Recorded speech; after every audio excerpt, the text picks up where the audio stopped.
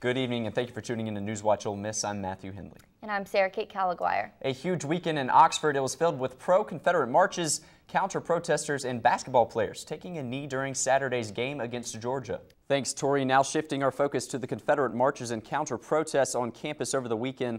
The Confederate groups starting their day on the Oxford Square. NewsWatch reporter Madison Scarpino was there, capturing all of the action.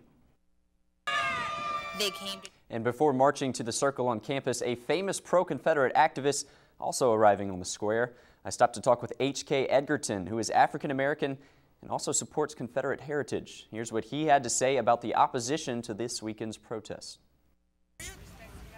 But I'm telling you, just like as I'm saying to you now.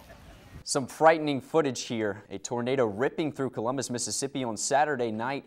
This video being taken inside a convenience store as the twister passes down the street. What a weekend. Thanks for joining us. That's all we have for tonight. For a complete look at our coverage from this past weekend, the death toll from a wave of bombings across Sri Lanka yesterday increasing to nearly 300. Now the U.S. is responding and offering support to the nation. Washington today reacting to a series of attacks that ripped through churches and hotels on Easter Sunday in Sri Lanka. Very interesting to see. Back to you, Matthew and Lauren.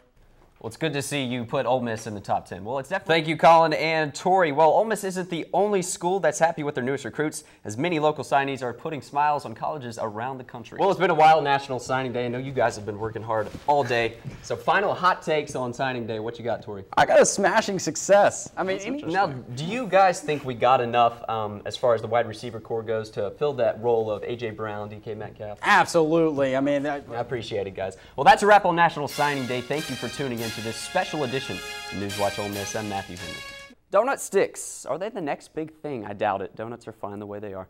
Breakfast is the most important meal of the day, though, especially for fast food chains. And Mississippi Democratic Attorney General Jim Hood and Republican Lieutenant Governor Tate Reeves both getting heat over the weekend for racist pictures found in their college yearbooks. The supermoon will reach its peak tomorrow morning at 9:54 a.m. Central Time.